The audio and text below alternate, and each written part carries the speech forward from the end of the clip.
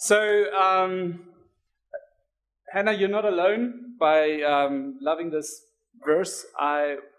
23 and a half years ago, Adela and I put this verse down as our marriage verse. So when Brian asked me to preach on this verse, I thought, oh, wow.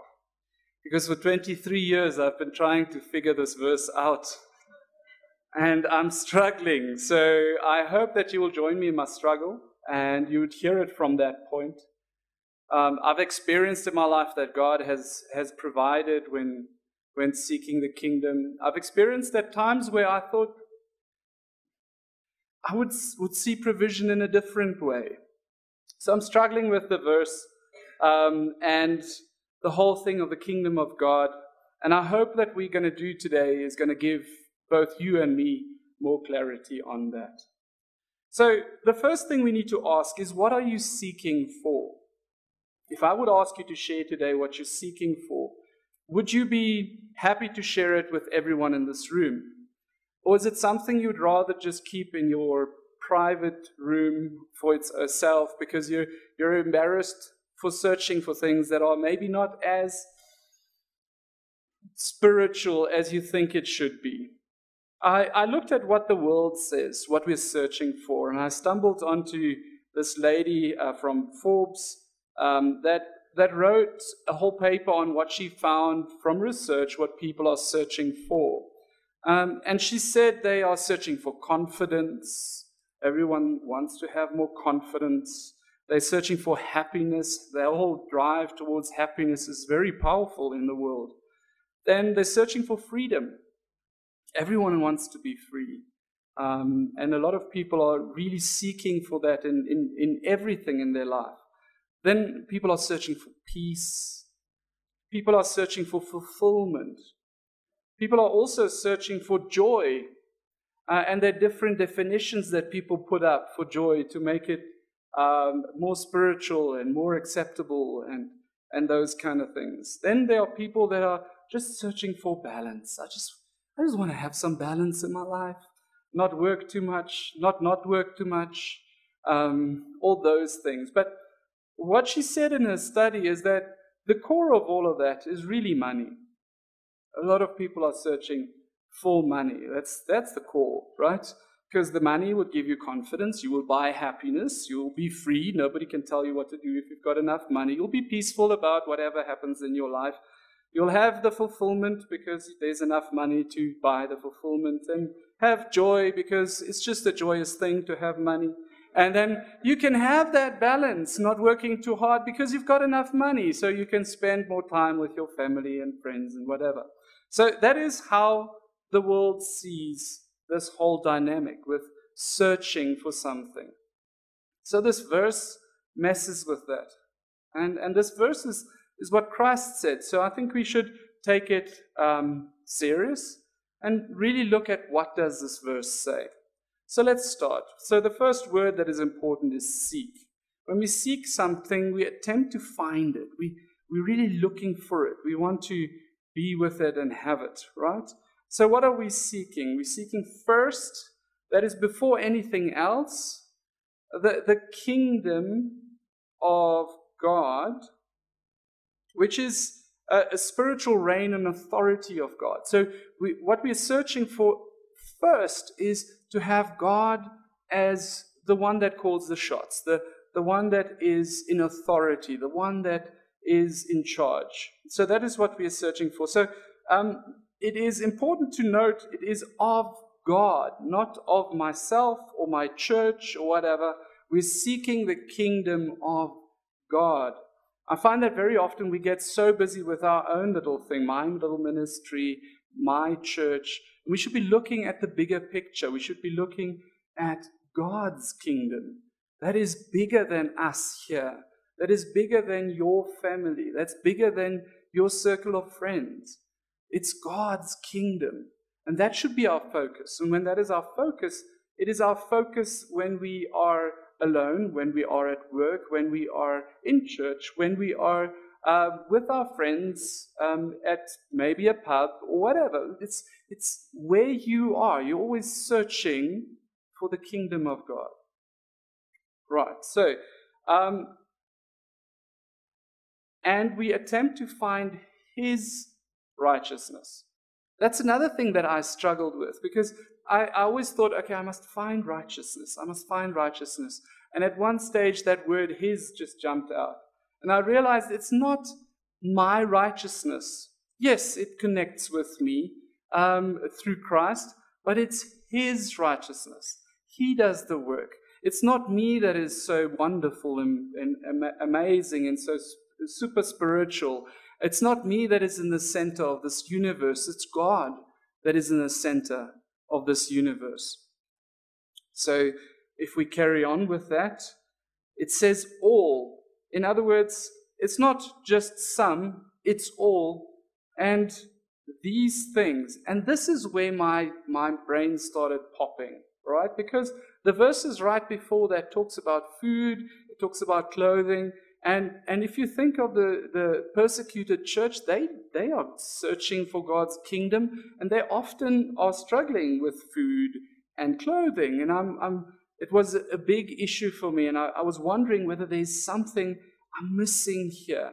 And today I'm going to take you on that journey of seeing what we might be missing as we go there. Because it says it will be added. It doesn't say it might be added, it will be added. So if you're seeking the kingdom of God, this will be added. It's not a possibility. It is something that is a definite. It will be added to you. So it's added to you. And that is the question. And that's the question where we often feel we get stuck in, right? That's the question where we kind of get confused and we feel we can't move forward. And we stick with that question. So when we're stuck with a verse, or when we hear a message that doesn't make sense to us about a verse, the key to that is always to look before and after, to look at the context. So let's go before this verse first. When you look at Matthew 6, right, it starts with giving. And what does it say? If I give something, I mustn't try to get everyone to see me so that I can get praised for giving, right? I must give in secret, and then a special thing happens. Then it talks about praying, which is talking to God. How is that not an amazing thing, right? And it's so special. And then Christ says, do that in secret. But it's so nice when people can see how I can speak in a spiritual voice when I'm praying. And I pray so lovely, and I have the right words, you see. And then the fasting. Yeah? Once again, fasting brings you closer to God. It builds a relationship with God. But how often have you heard people say, oh, I'm fasting today? One day you'll be there as well, and you'll understand why we fast. So every time Christ said, your Father sees in secret, and he will reward you. So it's about reward. It's about reward. And that is not a selfish thing, us wanting a reward from God. When you want a reward from God, you are glorifying him because you are trusting him to be able to give you a reward. We're making him important enough. So let's have a look at that section further. We now get into the section where we talk about finances, right? And I'm going to just read it to you, and then I'm going to reflect with you on that a little bit. Do not lay up for yourself treasures on earth, where moth and rust destroy, and where thieves break in and steal. But lay up for yourselves treasures in heaven, where neither moth nor rust destroys, and where thieves do not break in and steal. For where your treasure is, there your heart will be also. The eye is the lamp of the body.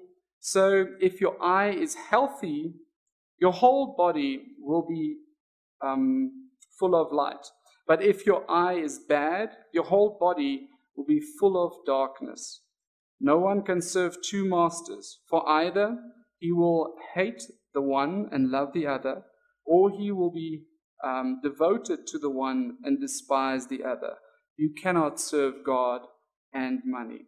So the whole thing with the eye is that the eye is the place you focus on, right? And it says where your treasure is, that is where your heart will be. So what we focus on has a very definite effect on us. And then it carries on to just amplify that by saying you cannot serve God and money. So what does that bring with it? Let's go to the next verse and see what happens. It says, therefore. So if there's a therefore, it always connects to the previous thing, right? So therefore, you can't serve God and money, right? If you serve money, you will be anxious. Because money is never enough. Yeah? I forgot his name. There's the guy that was the richest man on the planet at one stage. They asked him, how much is enough money? He said, a little bit more. Rockefeller, you see, she Googled it. Sure, yes, she's fast. She's fast. Business day. Okay, there you go. So, and then this verse goes on. Therefore, I tell you, do not be anxious about your life, what you will eat or what you will drink, nor about your body, what you will put on. Is not life more than food, and the body more than clothing? And I think this is where it starts to kind of twist my mind a little bit, right? Because there's something that is more than. So why is life and body so important? It's the bigger thing, I believe. So let's have a look at what the rest of the verses say about that. So first of all, life. Look at the birds of the air. They neither sow nor reap nor gather into barns. So those are the normal things we do, right? To just get what we need to eat. We prepare, we work, we do things. And yet their heavenly Father feeds them. Are you not of more value than they? And which of you, by being anxious, can add a single hour to their life? You see, Christ is talking about the bigger thing, about that extra life we're trying to get through money, through having enough, right? And he's trying to show us that that is not unimportant, but God knows about that. But what about the important thing? You see, I think the important thing is the reward, which is life. Life is the reward. It's the thing that God gives us when we seek Him in secret, when we don't try to get it from people around us. And then it carries on with body. And why are you anxious about clothing? Consider the lilies of the field, how they grow. They neither toil nor spin. Once again, working hard to get that thing, stressing about it. Yet I tell you, even Solomon in all his glory was not arrayed like one of these. But if God so clothed the grass of the field, which today is alive and tomorrow is thrown into the oven, will He not much more clothe you, O you of little faith? Once again, I think the reward is something else. It is maybe the new body that we will get, the body that is waiting for us in future. So Paul also had a struggle with this whole thing, and he spoke to, Paul wrote it, whoever he wrote it to, the Philippians, right? So he wrote to the Philippians, brothers, join in imitating me and keep your eyes, once again, what you focus on. Remember when we read that part, what is your eye focusing on? Keep your eyes on those who walk according to the example you have in us. For many of whom I have often told you, and now tell you even in tears, walk as enemies of the cross of Christ. Their end is destruction, their God is their belly, and they glory in their shame, with minds that are set on earthly things. And that's very often our challenge, right? Our minds are set on earthly things. And look at what he says about people that have minds that are set on earthly things. The first thing that we read there is their God is their belly, what they eat, and they glory and their glory is their shame. The expensive, nice clothes they have, whatever they can cover themselves with. So I think the focus needs to be different. Let's have a look at something else that Paul said. Do your best to come to me soon, for Demas, in love with the present world, focusing on the here and now, has deserted me and gone to Thessalonica. Crescens has gone to Galatia, Titus to Dalmatia. Luke alone is with me. Get Mark and bring him with you, for he is very useful to me for ministry. Titius I have sent to Ephesus.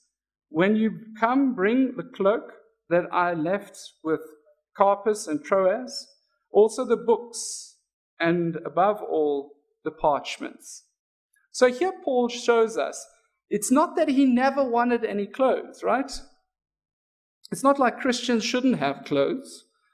He even says to them, bring my cloak, right? But what is his main focus? His main focus is the ministry. Bring Mark, because he's good for ministry. Bring the books, bring the parchments. Those are all things he needs for ministry. And what makes this even more powerful is this is his last letter. He knew, I'm going to die soon. So I wonder if the cloak was even for him, or possibly for somebody else he knew needs it. We'll never know. In Romans, he says to us, who shall separate us from the love of Christ? And that's really, to my opinion, what it's all about. Shall tribulation, or distress, or persecution, or famine, or nakedness, or danger or sword, as it is written, for your sake we are being killed all the day long. We are regarded as sheep to be slaughtered. Now, in all these things, we are more than conquerors. What are you when you are more than a conqueror? The battle is over. You have won. The success is yours. The peace is yours. The freedom is yours. The joy you get from that is yours through Christ. In all these things, we are more than conquerors through him who loved us. For I am sure that neither death nor life, nor angels nor rulers, nor things present nor things to come, nor powers, nor heights, nor depths, nor anything else in all creation will be able to separate us from the love of God in Christ Jesus our Lord. So let's have a look at the conclusion that Christ made. Christ said, therefore, once again, therefore, do not be anxious, saying, what shall I eat? Or what shall we drink? Or what shall we wear? For the Gentiles seek after these things, and your heavenly Father knows that you need them. So it's not like he says you shouldn't be having that. I know you need this, right? But that is what somebody seeks for that doesn't have Christ. That is what Christ is saying to this group of people. So it is important to have things on our journey, but we must always remember the journey is never more important than the destination. And our destination is heaven, not here on earth. So we spoke about the reward before. Let's have a look at the reward after. So the verse after 33 is 34, by the way. Therefore, do not be anxious about tomorrow, for tomorrow will be anxious for itself. Sufficient for the day is its own trouble. So once again, we have a therefore. So the therefore refers to the verse before that we are talking about. And I think in that verse, it actually refers to the kingdom of God and his righteousness, which is our reward. His righteousness, his kingdom, that is our reward. So what does that practically look like? I think in our day-to-day lives, we're very busy with the praise of men. That's why we want to do things so that people see it. That's why we are behaving in ways in the presence of others as in a different way than the way we behave at home. Be very careful of that, especially if you're a parent, because your children see that. And they make the decision that Christianity is hypocritical. And if you behave that way, it is. Earthly possessions. So many of us get caught up with our earthly possessions because it's so important to have all these things, right? Because when I die, I'm going to take it with me. We have physical needs. If you die of hunger and you have Christ, is that bad? It's not desirable, right? But it's worse to have a full belly and go to hell. The destination is the important thing. So we as Christians should have it this way around, where we focus on the kingdom of God and His righteousness. And these other things are also there. They're also there. They're also added to the list, but they are on the bottom of the list and not the top of the list. You see, if I look at how Christians should be thinking, how we should be thinking, my opinion is the following. That's a good point, right? We first seek Jesus and the kingdom of God and His righteousness. From that, we have an absolute confidence. Because whatever happens here with me, I know my destiny. I know where I'm going. So having a real relationship with Christ makes me safe here where I am. Gives me the confidence to do things that sometimes are difficult, to do things that are sometimes crazy, but grow the kingdom of God. How can you not be happy if you are focusing on your destination? If I tell Nathaniel we're going to Swakopmund, it doesn't matter what happens, right? Everything can break, everything can go wrong, but we're going to Swakopmund and he'll be happy. Happiness is not that complicated. Then freedom.